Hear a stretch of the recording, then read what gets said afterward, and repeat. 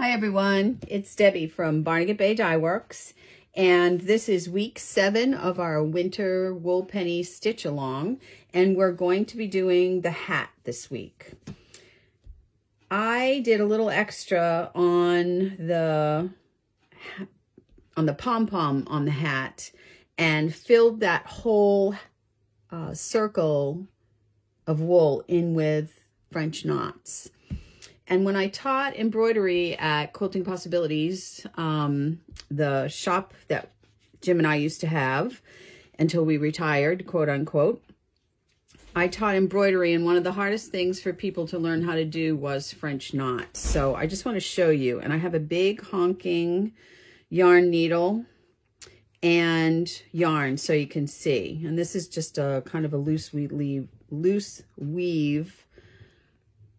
linen. So tie a knot, come up from the back, and then wrap it around your needle. Okay?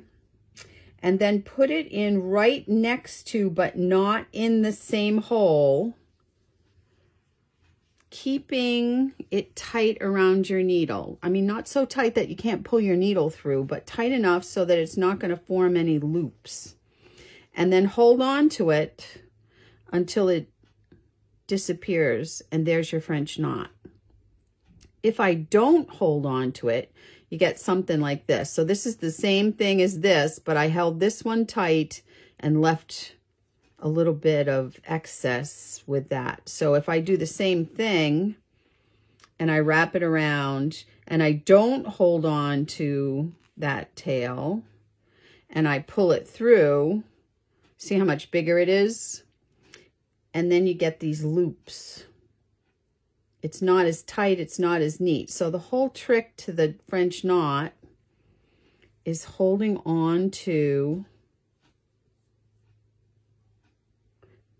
the tail, the thread, the yarn, whatever you're doing.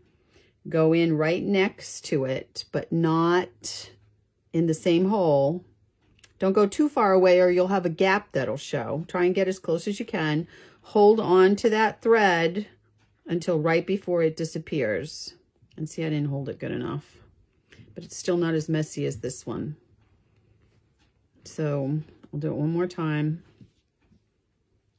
Wrap it twice. You can wrap it 3 times, 4 times. The more you wrap it, the bigger your French knot will be. So keep that in mind. And then just hold on to it. And then that's four wraps. So you can see the different sizes you can get by how many wraps you put on there. And that's honestly all there is to a French knot. Hopefully you're stitching away. The winter wool pattern is available on the website, www.barnegatbaydyeworks.com. Thanks.